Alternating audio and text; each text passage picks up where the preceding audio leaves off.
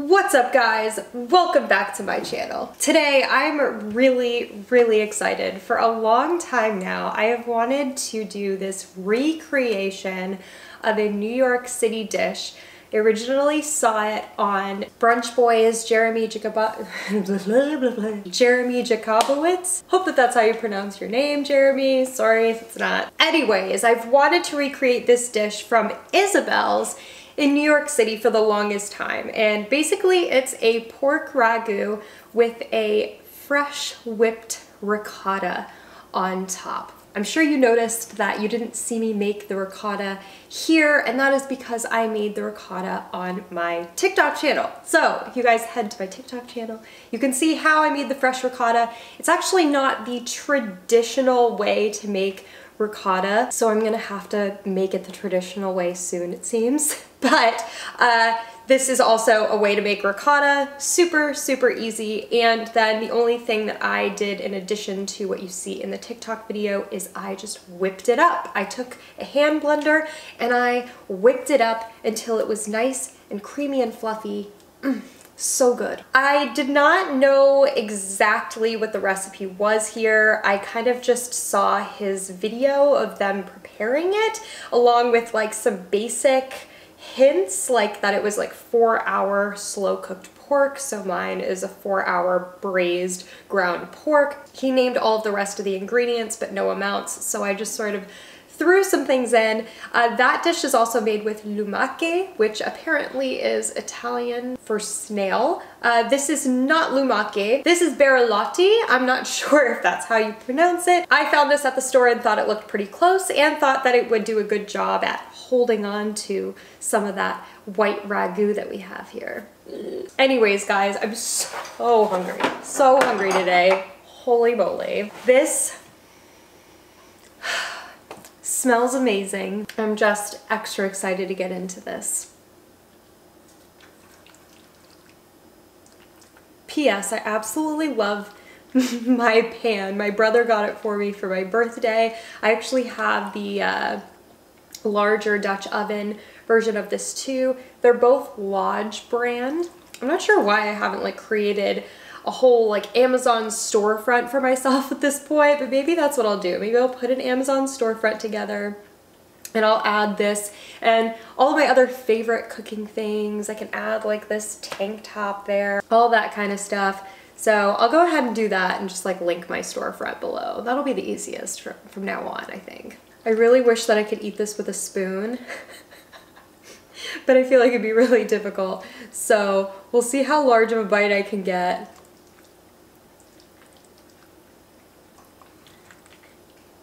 With the fork.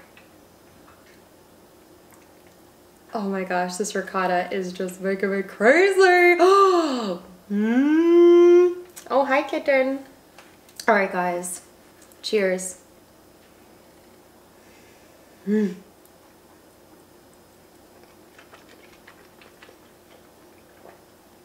my gosh.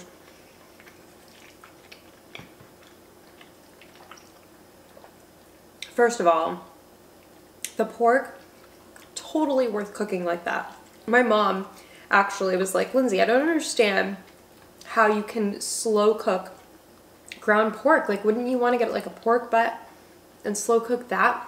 And while I do agree that that would also be amazing, this is surprisingly good. It does have that like slow cooked flavor, that like depth of flavor that you really only get from like having developed cooked down liquid over the course of a couple of hours. And that's basically what I did. I was just adding more chicken stock to the pan as it needed it, and that liquid was just cooking down, concentrating even more. The pork was caramelizing and browning all over, which is like a new concept for me because typically I'll caramelize my meat in the pan, but it only gets caramelized on the bottom. In this case, it was like the whole surface area of the meat was getting caramelized at once, which, yes, huge fan of.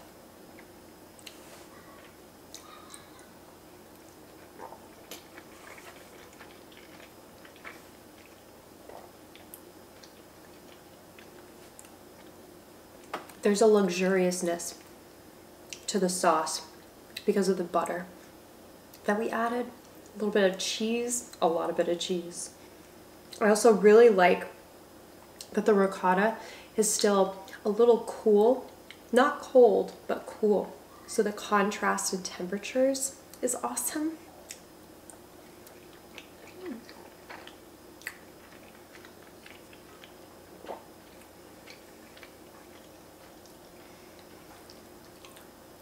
This is really, really comforting.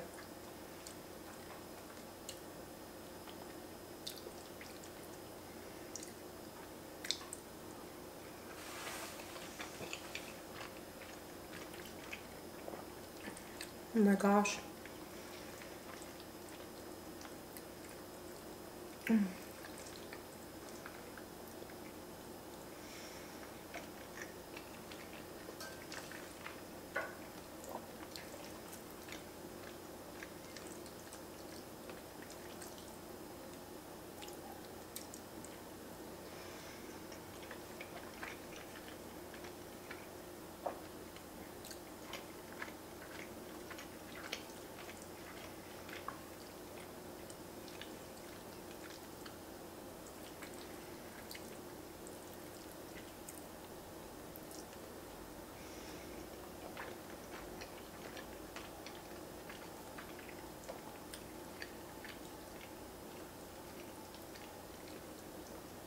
The meat is so tender too, because it had that liquid in the pan while it was braising in the oven. It really maintained a lot of moisture. I've got to try that with a bolognese. I think I told you guys my favorite lasagna is in South Florida, and they have like the most amazing bolognese. It just has that slow cooked flavor.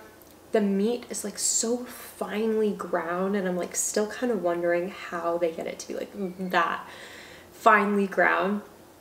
I feel like I'm onto something now though. I feel like this application with beef, and they probably use veal. I kind of have a problem using veal.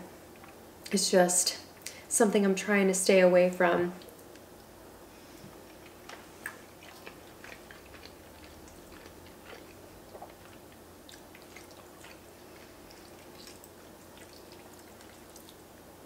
Shane's gonna love this. I don't know if he'll like the ricotta. He's not a cheese person, but he's gonna love this.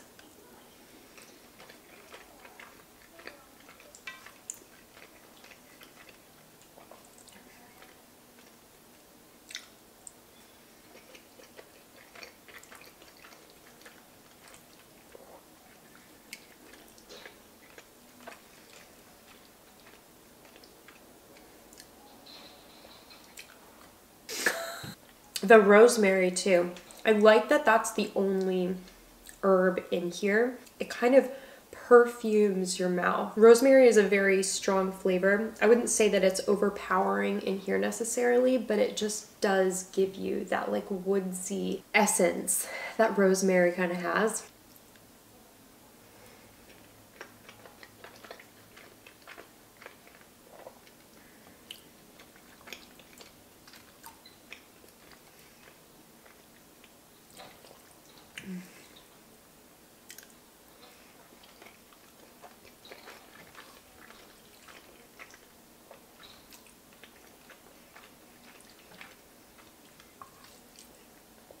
This is the first white ragu I've ever made too.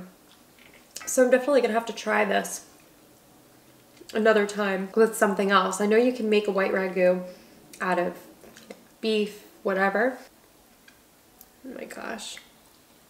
The butter is so key. And I added quite a bit of it.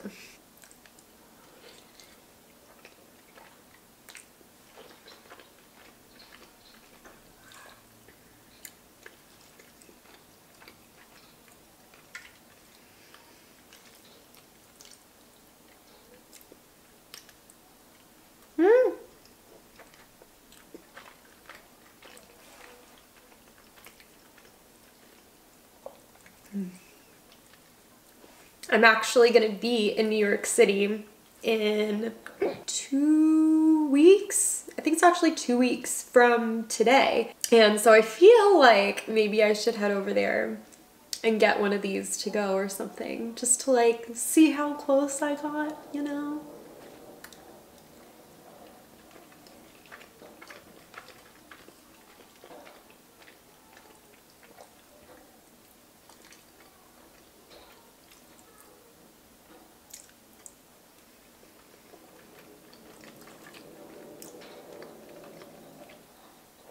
This is so good, guys.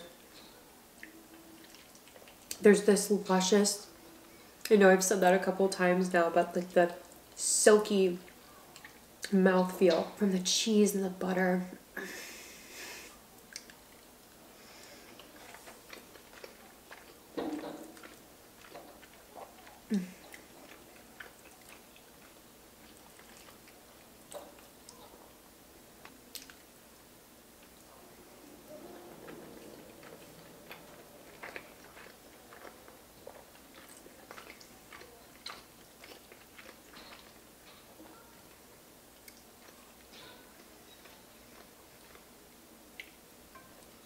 By the way, somebody asked me, I think it was in my story, because I'm headed to Tampa in less than a week, and I'll be there for a wedding, and I'm gonna be like spending some time with a friend there for a little while before I head up to Connecticut for my grandmother's funeral.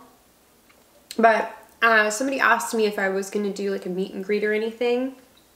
I am going to end up doing like events or something like that, but I'm thinking I'm gonna wait just like a little bit longer to do something like that. It still feels like we're like on the brink here of being able to just like do things normally again. I can feel it. So I'm gonna be like with my people this time, but hopefully like later this year or next year, I can start doing events that y'all can come to and meet me. Very flattered that you guys want me to do those things.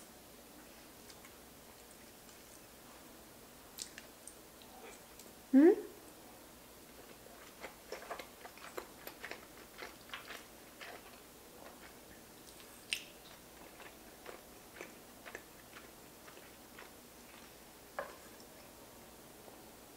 This is seriously so good.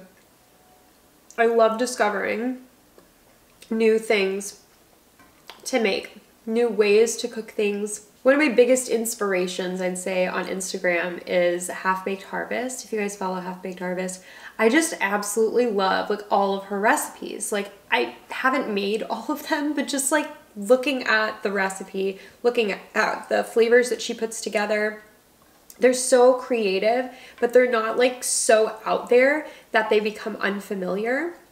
And that's like my goal, is to be able to start recipe developing and creating all of my own recipes. Because right now I do a lot of inspos still, you know, inspirations from different restaurants, inspiration from different things that I've seen. And I know that's probably what she does too, but I don't know. I feel like I could take it so much further than I am right now.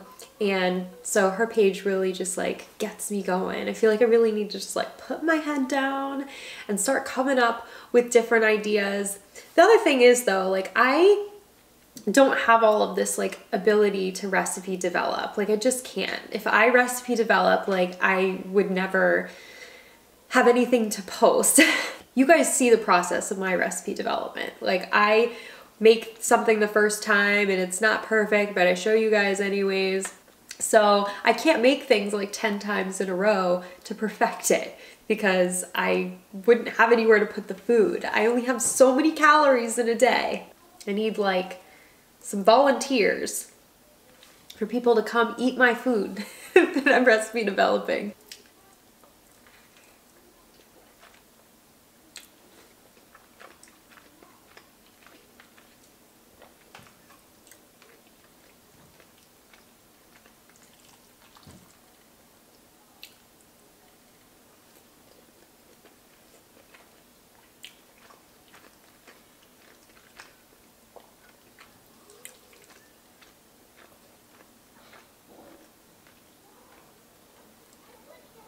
So good.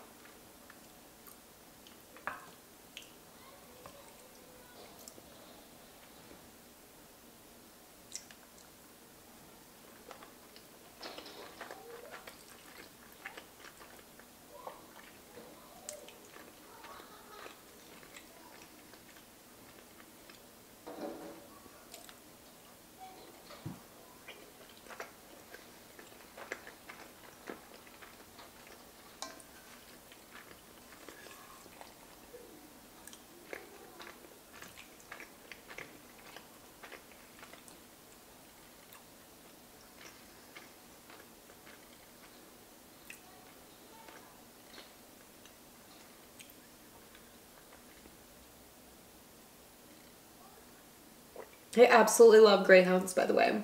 Just grapefruit and vodka. It's definitely my juice of choice when it comes to mixed drinks. Like if I'm gonna get a juice, it's gonna be grapefruit.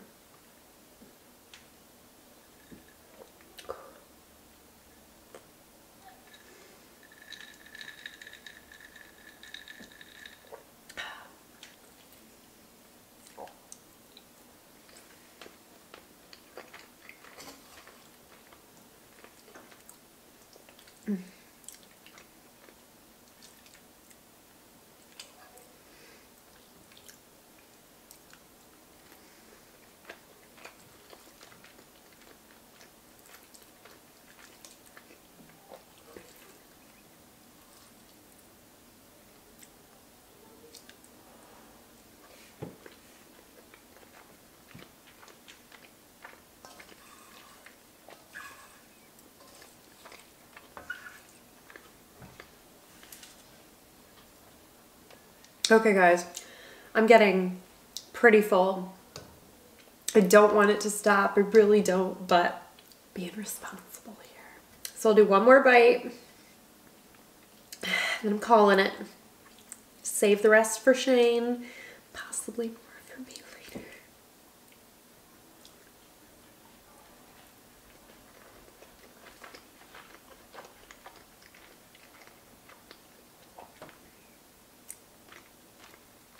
So good.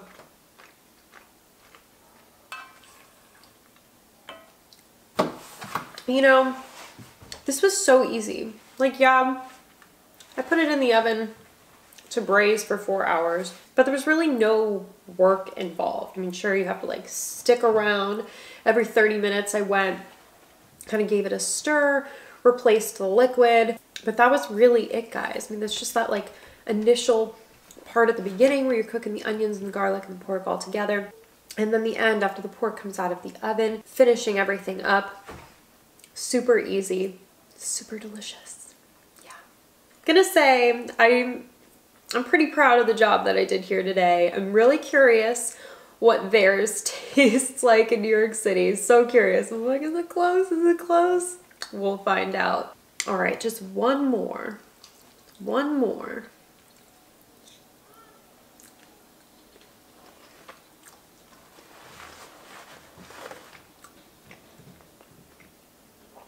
So good. All right, guys. Again, that was amazing. So simple. Obviously, I will put the recipe, what I did, in the description of the video in case you guys want to try to make this yourself. And you totally should make it yourself. I'll also link the restaurant that I was copycatting from in New York City, Isabelle's, in case you're in the city and you want to check them out for yourself. Comment below what you thought about this recipe, about this recreation. Have you been to Isabelle's in New York City? Did I get it kind of close looking? Thank you guys so much for joining today. You guys just don't know how much I appreciate you and the time that you spend with me. Time is just so precious. Time and calories for me especially are so precious. So I just totally appreciate the time that you guys take out of your day to spend with me. So thank you again. Comment below all the things, and I will see you guys next time.